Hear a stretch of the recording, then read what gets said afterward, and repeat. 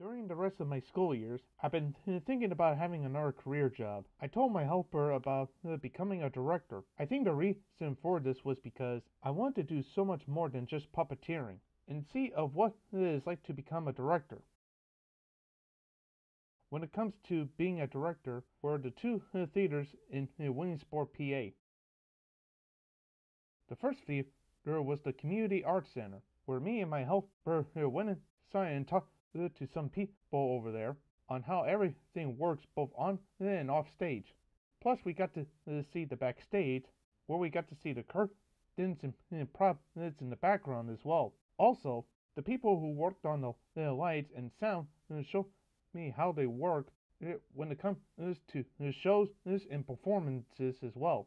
It was pretty cool to see of how it worked and see these people who worked on both the stage and the lights as well.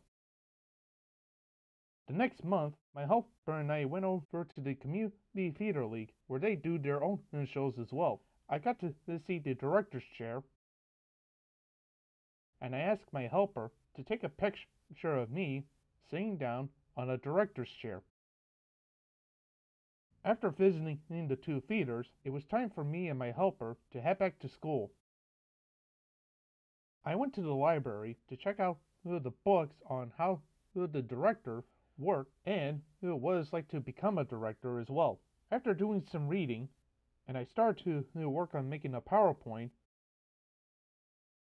and show my classmates about what it's like to become a director. When it came to making shows and movies,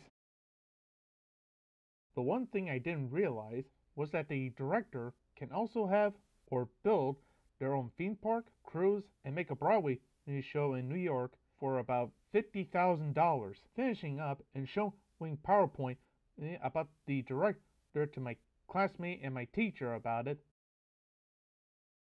In 2012 to 2013, I had to rethink and talk to my career teacher and my helper.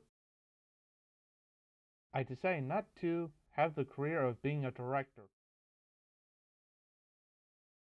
I think I should probably change my career job.